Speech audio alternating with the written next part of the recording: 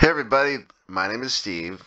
I'm with FrSky. I am the North America Fixed Wing Manager, and I'm here today to talk about a subject that people seem to struggle with a little bit, so I wanted to be very clear about this. This is all about flaps.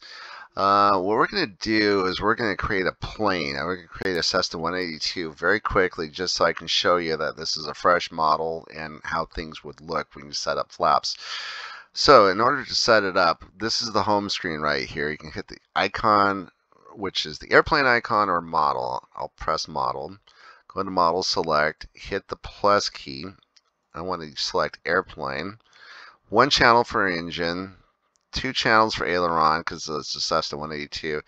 Now, I'm selecting two channels for flaps. It could be one channel if you have a wide cable, but I'm selecting two channels because I'm plugging these into channels 6 and 7. It has traditional tail, and I have one servo for each elevator and the rudder.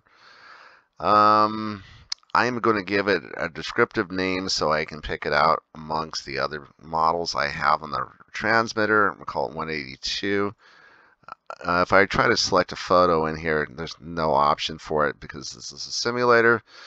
Okay, so this is the home screen. If I were to press the airplane icon this time, I can go into Mixer, and I told you this on channel 6 and 7.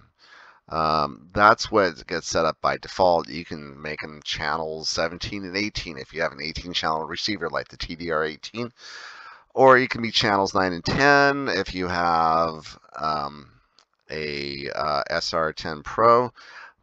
Or, you know, it could be wherever you have free channels. It's up to you where you want them. We do not assign channels for you, but we give you the option. If we're going to just give you the default, it'll be channel 6 and 7.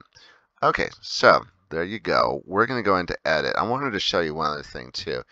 If you were to double click on this, actually hold down, let me show this again. If you were to hold down, press and hold, you'll go into edit. If you click on it once, you can select edit. Okay, so I'm going to press and hold. We're going into edit this right now.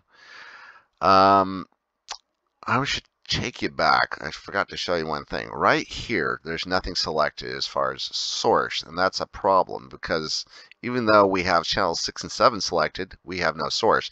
And the reason why is all these other things right here, ailerons, elevator, throttle, rudder, are all controlled by stick movement. This is controlled by either switches, sliders, or knobs. So you have to tell the radio which one are. I should call it the radio. It's really Ethos. Tell Ethos which one you want. So the first thing, I'll use the edit button this time. The first thing we're going to do is we're going to give it switch A's. That's what I want to use. If you go return, go back, you'll see now that the source is switch A. So we're already making progress, but I do not like this. And we're going to fix that next. Go back into edit. This is the weights, which is the same thing as rates. And if I go too quickly, you can see it jumps right up to 147%. Just 177%. I don't see it jump up that quickly before. So I really wish there was a faster way to do this, but anyways, please bear with me as I get this set to 100 and 100. Okay, I think we're there. When you've got it, hit return, and it gets you out of this. So negative 100, positive 100. Right away, that graph looks better. And now I'm going to teach you a little, show you a secret right here. If you wanted to, you could just about be done with this, because when you hit switch A, you'll see that it moves from negative 100 to positive 100. So it's negative 100, 0, positive 100. So that's set up, and you can just roll with that, and you can be happy. I'm going to show you a little bit more pure way to get this done. So the way to do this is to add curves. I'm going to add 3 curves, and we're going to call these add curves. I'm going to give it a name, FLAPS. Type as a custom curve. Instead of being 5 points, I want it 3 points. Hit return to get out of this. And then instead of starting at negative 100, I'm starting at 0. And I'll show you why in a second. And I'm going to move it to negative 50. This one, I can move at the speed of light, and it moves like molasses. Here we go. So I have 0, 0, negative 50, negative 100. And that, what we're looking at, this to me it looks more like what I would imagine a control surface would be. So 0 would be flaps up parallel with the wing, negative 50 would be half deployed, and negative 100 is full deployment. Okay, so do I need to do that every single time? Nope, just select add curve both times and that's done. For the switch, remember I was on switch A.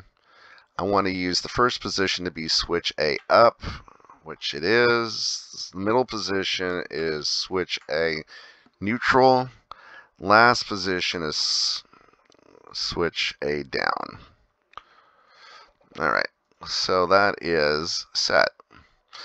Again, it does the same thing, but I think it's neater. Okay, so that is done.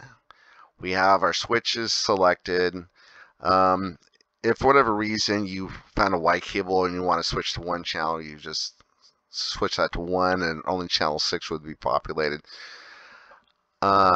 Anyway, we're off and it's looking pretty good, except for one problem. That's you guys love those 8.4 volt servos, and if you're flying around and you jump really quickly, you can be in negative 100 or full deployment of flaps within under half a second, and your plane can like freak out in the air and you would not be super happy.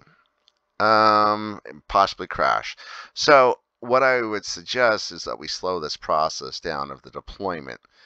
I want this to be something that is stellar, so we use this thing called slowdown, and I want it to be about 2.5 seconds, and my wife says that's my patience. So my patience lasts about 2.5 seconds. There we go.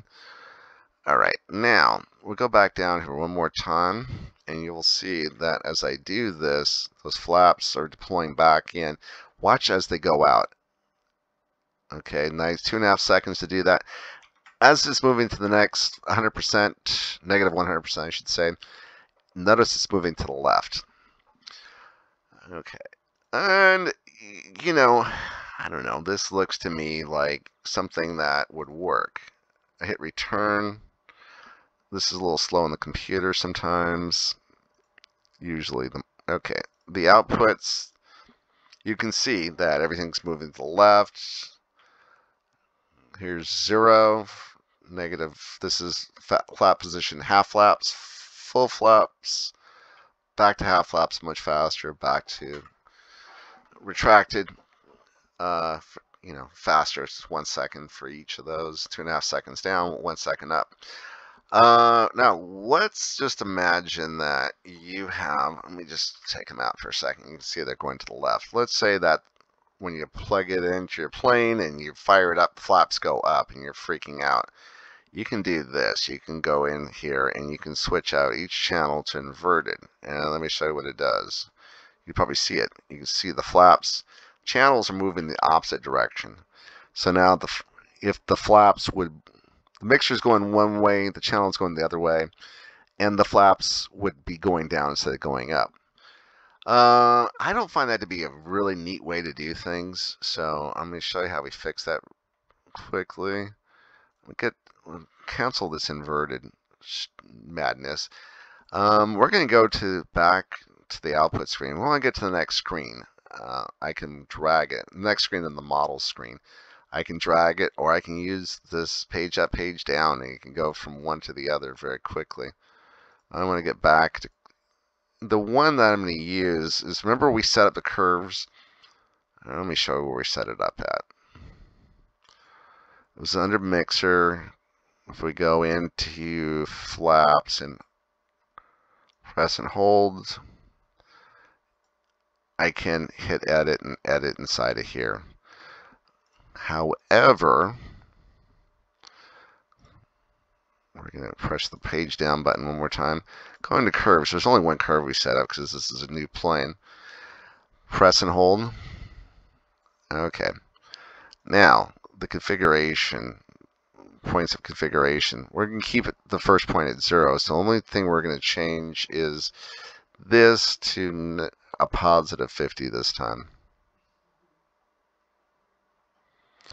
And this one you can go run like the wind bullseye. Do I have to pay royalties to this? Okay. Let's get out of here.